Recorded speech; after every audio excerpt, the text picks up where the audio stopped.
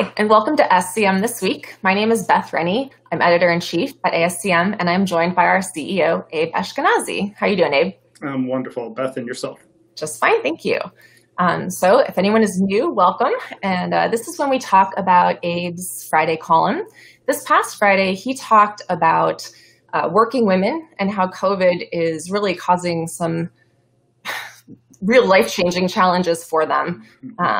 Tasks that are often unpaid and unnoticed, but essential, invisible labor, and how a lot of working moms are taking on the childcare now that schools are virtual, or childcare now that the child care agencies are closed. And, it's really going to be setting them back when they try to get back in the workforce and hopefully at a competitive salary. And interestingly, also sadly aligning with this was the passing of Justice Ruth Bader Ginsburg, who was really a feminist icon and a warrior for gender equality.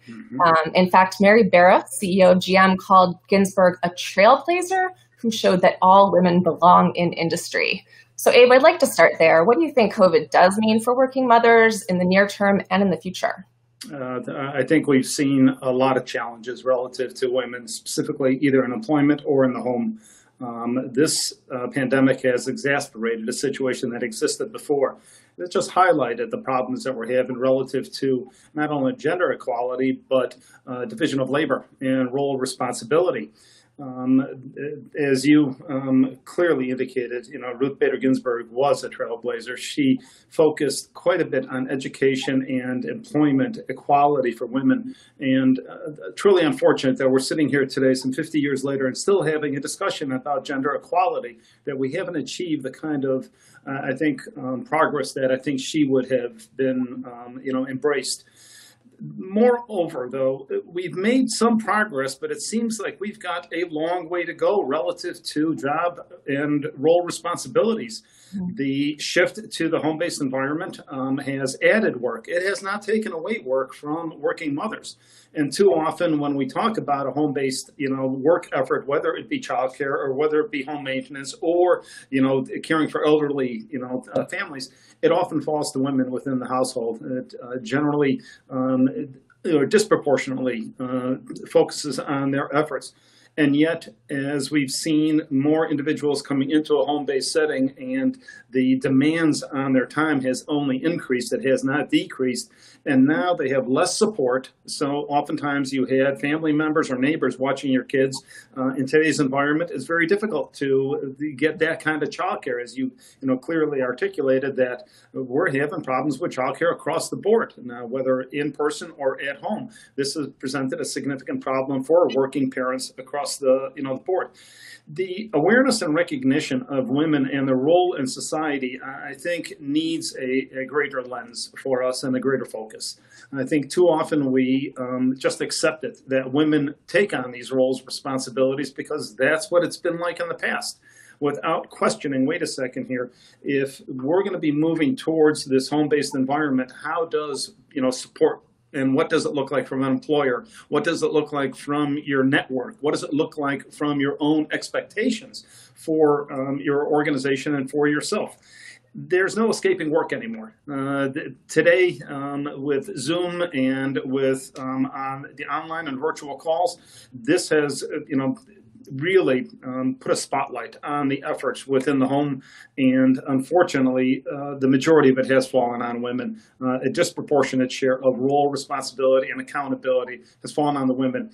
And without flexible work schedules, without the ability to have daycare or respite, this is a situation that we collectively need to embrace and identify what what kind of support systems are necessary to enable individuals to be in a home-based environment and to be productive, and more importantly, to have a work-life balance. And I think that's part of the challenge here, is that with the additional effort being placed on mothers, there is no work-life balance anymore. You can either have work or you can have childcare or family care.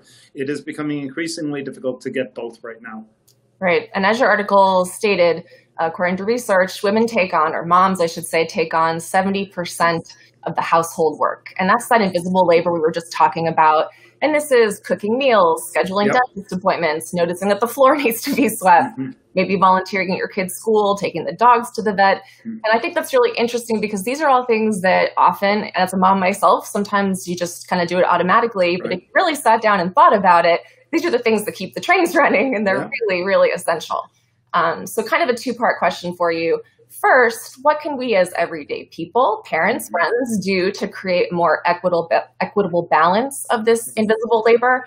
And then second, you touched a bit in your article about what some businesses and cities and other organizations are doing. So as a supply chain organization, what can you do to support the women in your business? Obviously, the answer to the first question is at least starting the conversation about role responsibilities within the household and the shared, responsibility and accountability for maintaining a household. This is not women's work. This is, oftentimes the brunt of it does fall to women. And as, we all know, this is an unpaid job. But probably the most critical job that we can have is the future of our, not only the kids, but our ability to have a meaningful and rewarding career, whether it be in the home or whether it be in a work environment. There is not from my perspective, and I think a lot of people, the work that you're doing at home is either more, in greater impact than you're ever doing in the office. And the influence that you're having on people. So I don't think we can minimize the benefit of having women at home, and more importantly, having parents at home. I think it's been a great opportunity for a lot of individuals, but we haven't really changed the rubric in terms of what it means to work. And so, the number of hours have only increased, they haven't decreased. And yet we're seeing, a lot of burnout from parents, even in our own staff. No two individuals are having the same experience. While we're all going through the pandemic, we have our staff, some individuals have 4 children underneath the age of 9. Right. I know this individual wants to get back into the office as soon as possible. But more importantly, it's, really, reflected the challenge that we have right now with home-based as well as work-life balance. And I think it's starting to affect a lot of employers in terms of what does it look like on the backside of this? What can we do? And to your second question, I think there's got to be significant attention paid to flexible work schedules. I think that's, if you want to retain and, attract qualified individuals, you've got to be flexible in terms of what your work, situation is. Additionally, on-site daycare. Providing opportunities for individuals to bring their children to the office or to a factory. And I think in the article, we identified a number of organizations that have, developed these, support systems for working mothers or working parents. Yep. Additionally, job sharing. I think there's opportunities for individuals not to be committed to full time, especially in today's environment. There's a lot of ways that we can affect the work, for an organization without having to have, cheeks and seats that we've always been, a key part of work. Is that if I don't see you, I'm not sure you're doing the job. Well, I think in today's environment, I think everybody is recognizing that work can be done in a lot of different ways. Additionally, and this goes really to the heart of it, equal pay. We've got to reward individuals for the jobs that they do, irrespective of their gender or, the race or any other demographic. We need to recognize and reward individuals for the contributions they make to their organizations.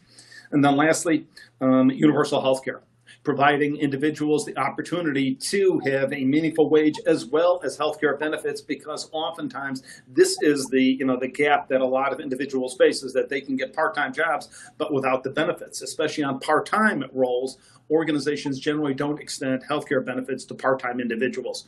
So there are a number of things that individuals and organizations can do, but the challenge that collectively that we have is on the backside of this, what does it look like at home? What does it look like in the office? And are we recognizing that this work-life balance between, working from home and providing a career opportunity for individuals, is it reasonable? Is it possible? And I think there's still some open questions about that. Yeah, for sure. I see a lot of comments in the chat. Some of them are from moms. So as a mom myself, shout out to all the moms out there. And Abe, I know you and I both have college-age kids. So, definitely a shout out to everyone who is actually doing tech support and tutoring. Yes. And I can't even imagine what that must be like for you. So, so thank you to everyone in the chat, and thanks to everyone for joining. Thank you, Abe, and tune in on our LinkedIn and YouTube channels for another SCM This Week coming up shortly. My pleasure, Beth. Have a great day. Thanks, you too. Bye, everyone.